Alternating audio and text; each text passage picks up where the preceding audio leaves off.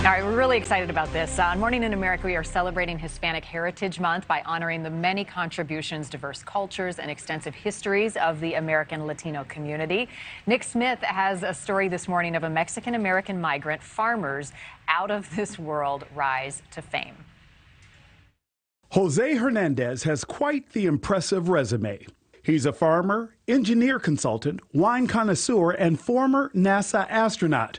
From a young age, he was taught that hard work and resilience would help him reach his goals. His parents came to the U.S. as Mexican migrant workers.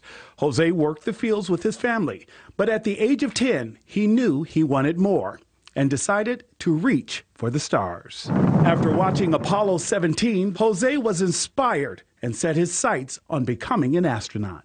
In 2004, he was selected for the NASA astronaut program. In 2009, he went to space as a mission specialist. Fast forward to 2022, where the astronaut José M. Hernández Academy Charter School in North Stockton, California, was born in his honor. He says he doesn't do it for the recognition. He does it so kids can see someone who looks like them, speaks like them, gives them the hope that they too can reach their dreams.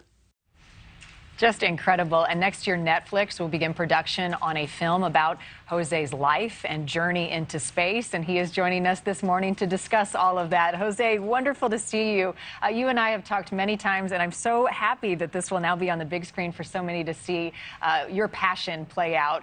Talk to me a little bit about how this project came about. Yes, Marnie. Well, first of all, good morning and thank you for the recognition. But this project came about actually when I left NASA. I started giving talks and people said you should write a book. And then I wrote the book, and I must have caught the attention of the studios because then they started approaching me and said this should be made into a movie. And Netflix was the first one that signed on. Unfortunately, because of COVID, there was a 2-year delay in that one, so they went ahead and sold the project to Amazon, and Amazon is the one that's producing the movie, and they're filming as we speak right now, Marnie. So probably late next year sometime it's going to drop into the Amazon platform, and we're so excited. Michael Pena is actually playing me in the movie. Oh, that's wonderful. I can't wait to see it, José. You know, you must be such an inspiration to so many kids who want to pursue space as a career, but we're seeing fewer and fewer kids go into STEM programs. So how do you communicate the hard work that it does require, but how cool going into one of these fields like astronomics can be? Well, first of all, you know, let's recognize that STEM is the heartbeat of the U.S. industry. We need technology to stay at the forefront of technology and be the leaders in the global economy. And so for us to do that, we need to engage every segment of society to enter the field of STEM careers: science, technology, engineering, and math. And so my hope is that when kids see someone that looks like them, that had the same socioeconomic background that perhaps they have, that they see a way out, that education is the great equalizer. Yeah, no human has limits, and you can shoot for the stars no matter your background. You're the inspiration, José. How do you feel about space travel, the tourism side of space travel, what we're seeing, civilians going into space, and the risks involved in that? Marnie, you know, the space travel is not trivial.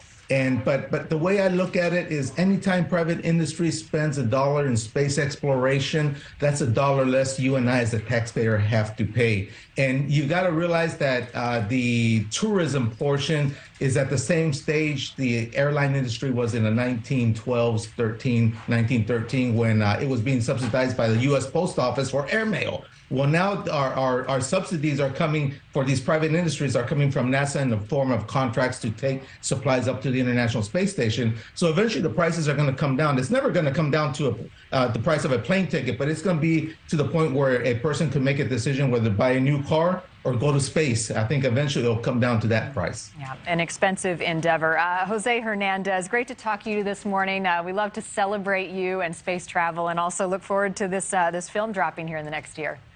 Thank you, Marnie, and lots of hugs to everybody. You too. Enjoy the weekend. Thank you. Thank you for watching. Go to newsnationnow.com to find NewsNation on your television provider. And don't forget to click the red subscribe button below to get more of NewsNation's fact-driven, unbiased coverage.